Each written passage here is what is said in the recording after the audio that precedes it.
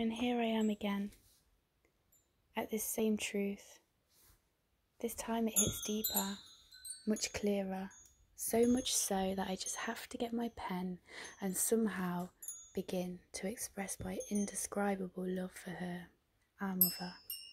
The earth is my playground, my safe space, my home, my stage.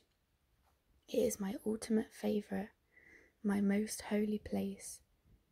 The garden is where I spend most of my time, hanging out with the birds, my feet in the mud and the seas, watching the epic dance of the trees as their leaves groove and move in the breeze.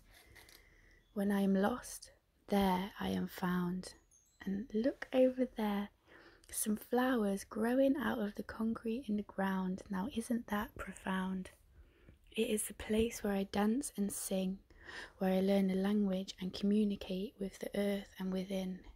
In my pain, it is always love and faith she brings. The place where I fall to my knees when I feel hopeless. She brings me the reminder of the limitless. And then I see a bumblebee making love to a flower, and I am reminded that without this act, humans do not have any power. Wow, truly, what a wonderful world this is. How could I not trust when everything is full of gifts?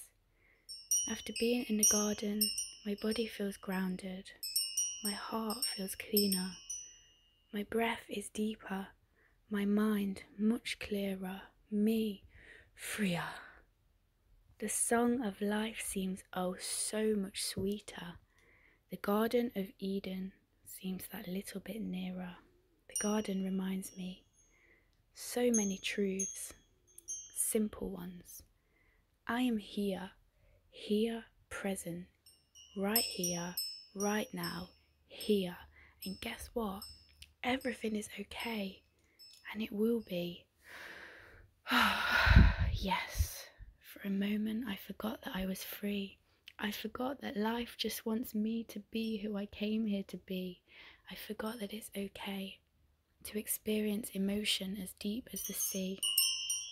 And I remember that when I see that flower making love with that bee, I remember that I have time, and relaxing is the key.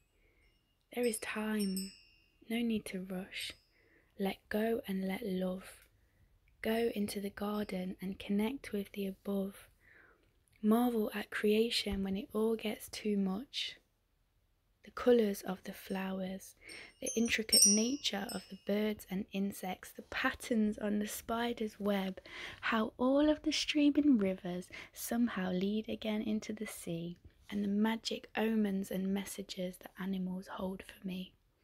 The incredible little mouse coming out of his tiny house, and I gaze at the pennywort and hemlock growing next to each other from the same soil. Eating one would bring me longevity, and the other would end my life. And the depth of the mycelium kingdom, and the roots of all the trees that are all connected, and their leaves and twigs that fall become the nests for babies of birds with the most fascinating call. Shows me just how important the little things are, and how wonderful it is to be alive. This is one of those moments we arrive when I realise this has been happening since the beginning of my life, since the beginning of time. How could I have experienced so much distrust in the divine? But I am human, after all. To know one, we must know the other. And this I choose to remember the next time I'm thrown a curveball.